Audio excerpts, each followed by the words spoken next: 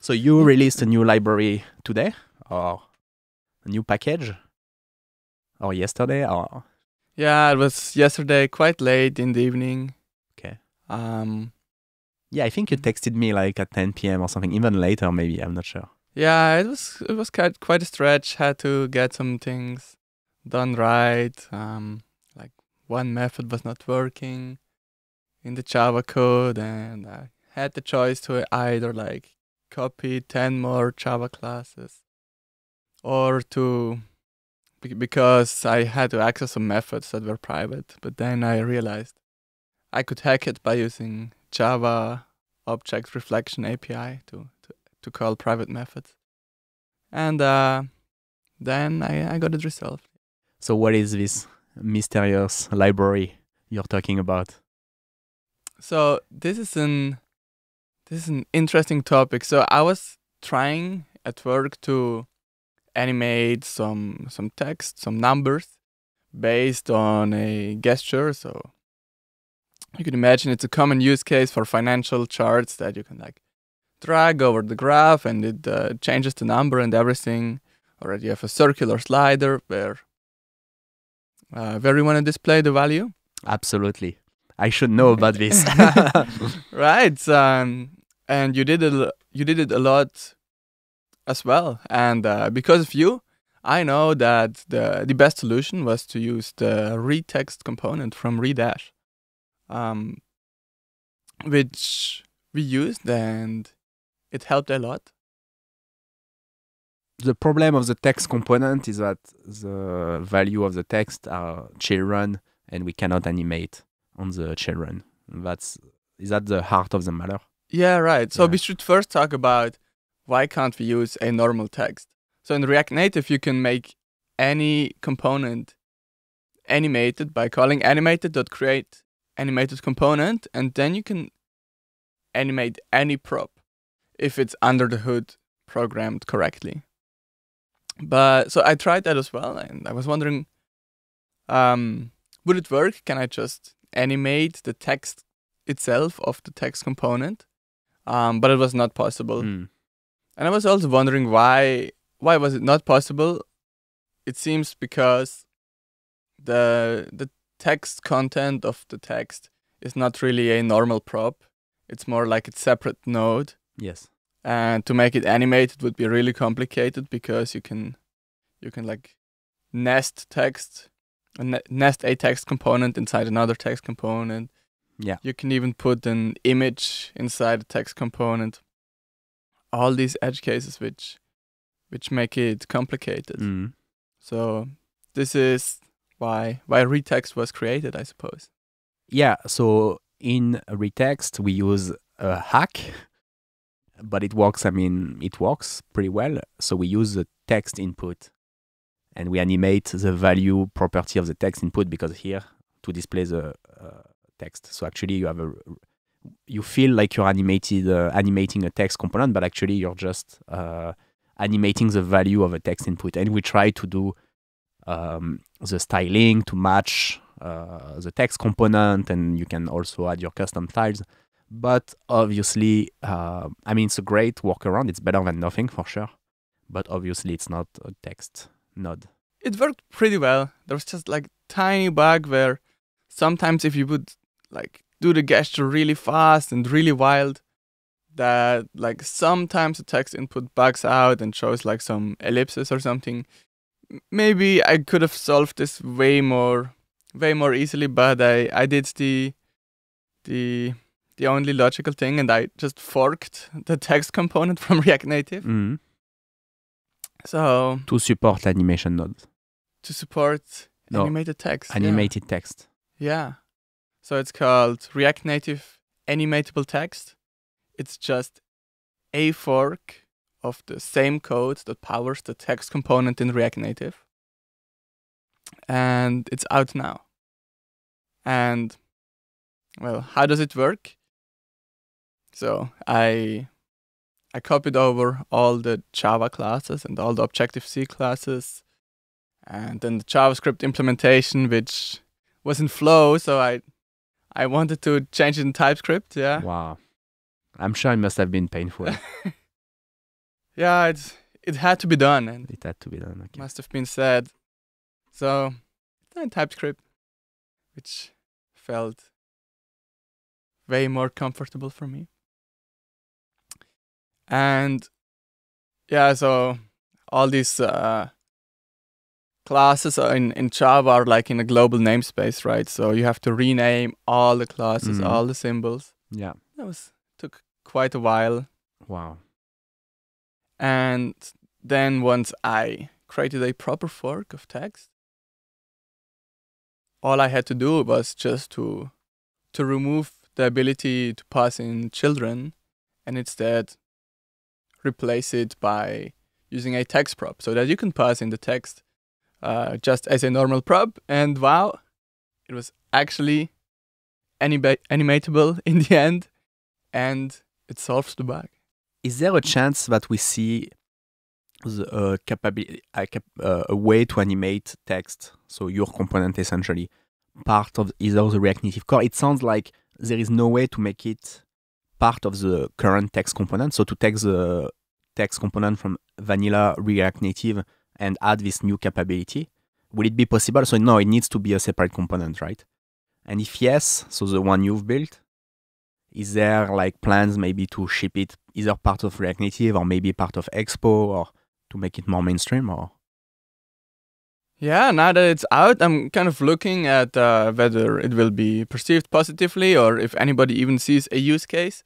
I mean, the differences are pretty slim, but I see some benefits in it. Like that now you can, for example, select the text. could it be an addition to the current text component potentially made as a contribution, or no, it needs to be a separate component because of everything you mentioned? Well, while it's currently a separate component, I feel like it's like 95% of the code is redundant. So maybe it should just be like a parameterizable text component, or like a text should accept two different ways of accepting the string. And one would be animatable. Yeah, but I'm not sure if like they really wanna go this way and like add another capability like that, whether it will not make it too complicated. I mean, it's maybe I'm wrong, but I feel like it's a pretty important use case to be able to animate text values. Yeah, that's right. I mean, it sounds like a simple concept, but in this instance, I feel I had to go quite a long way to actually achieve it. Well, it's mostly just like a design decision in the React Native that made this use case a bit harder. The benefit though is that you can now like put an image inside a text and like support icons and stuff. So maybe this use case outweighs the benefit of being able to animate the text on the JavaScript thread. I'm interested because so in Redash we provide a nice workaround for it. So especially you mentioned the use case of graphs where we want to have moving values and so on. What tips it over when you're working on a project? What tips it over that, I mean, obviously it's a huge investment what you did to get it to work. At which point you decide, the return on investment is going to be worth it in terms of, okay, we're using ReText from Redash, and then, okay, no, it doesn't make sense anymore. What, made the switch to say, okay, we need our own animatable text component? How do you make the decision? Yeah, I think there are different factors.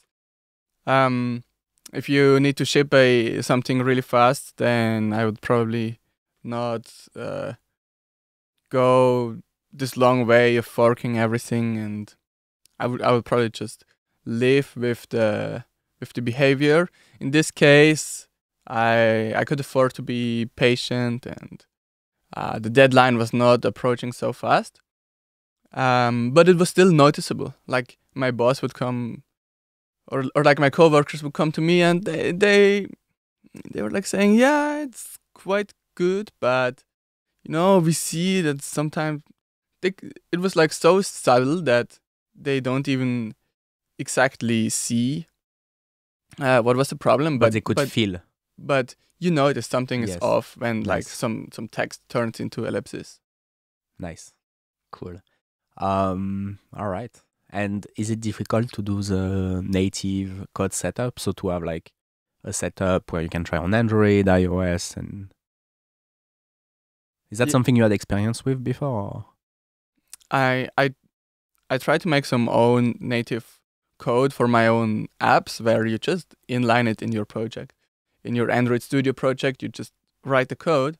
But in this case, since I had to ship it as a library, I had to research a bit how to do it in this instance. And well, this React Native community Bob project came to the rescue again. It had a ton of configuration already set up. So they help also with the native development? Absolutely. Ah, wow, okay. And realize. Previously I thought if I wanted to make a native module like that, since React Native does not support symlinking, I think still in 2020 Metro still doesn't support it, that I would have to like copy over all the files or like publish it on npm and then install it again to try all of this thing out. But with Bob, they have made a pretty good configuration where there's like a folder for just the codes that you want to ship, and they also set up an example for you. So you just have to start the example and you can use the code without having to copy or symlink anything, which was pretty great. Cool. And easier than I thought. All right. So congratulations on releasing the first version. What's next? So did you already showed it, you mentioned your colleagues, you showed the app. So you already showed the new version of the app using this component to your colleagues and they like it? Or is it so fresh that you didn't demo it yet? Well, I included it in our app and well, they stopped complaining, that's for sure. Okay. I think now they feel like this component is working pretty well, but maybe they don't realize that it was maybe like a long way to create that something such a big investment to. Yeah, I mean, it's just like expectancy that you could do something like that. So one would think. One would think, yeah. But now it's I think I solved it for good, and now it's also open on GitHub. I put it out there yesterday evening. So if you would like to try the component, you can do as well. I know it's not yet in Expo. Any plan to submit maybe to Facebook Core or to? Because again, we're talking about, I think, a substantial use case, being able to animate text. But yeah, so I want to first get a bit of feedback from the people to see if they see enough value in that, and then I'm definitely looking into like asking someone from Expo to include it. So I think the process is to create like an RFC issue kind of type on just the Expo repo. Okay. Whether this capability will make it into the core Facebook repository, probably not my version because it's very hacky, uses some Java reflection API. Probably not Facebook standard of quality. But yeah. Okay. We can start with a hack. Okay. So it's funny because you have this whole theory about being a hacker versus an engineer, and this time I feel like I'm the hacker because in Redash I propose the workaround to animate text, and then you did what an engineer would do, which is to really make text animatable. So here the roles have switched in this particular instance. But I'm still amazed that, because like ReText, I was first using it just like not knowing the implementation, and only when I started using it more, I was looking at the code, and then I realized that wow, it's not what I thought it is. This is actually not a text component. It's a text input, and that you work around this problem of text not being animatable by using a text input. Quite frankly, pretty genius. I wonder how you came up with that. It's a good question. I mean, I don't remember, because before building ReText, we were doing set native props, right? So we didn't have a way to animate well, so we would cross the bridge, set native props. And then again, we can do set native props to props and not to children. So I guess that's how the ideas of doing it on a text input came about. And then we did it for Reanimated V1 and now in Reanimated V2. But yeah. All right. So yeah, we'll definitely check it out. React Native animatable text. And hopefully, I really hope that this capability, this use case, will be shipped either part of Expo or part of the Facebook core. So either your library or some version of it. I think you're selling yourself short. I'm sure you could submit a patch to the React Facebook team. Very cool. Yeah, thank you. And I'll be looking into that then. If there's good feedback, I'll consider that. Cool.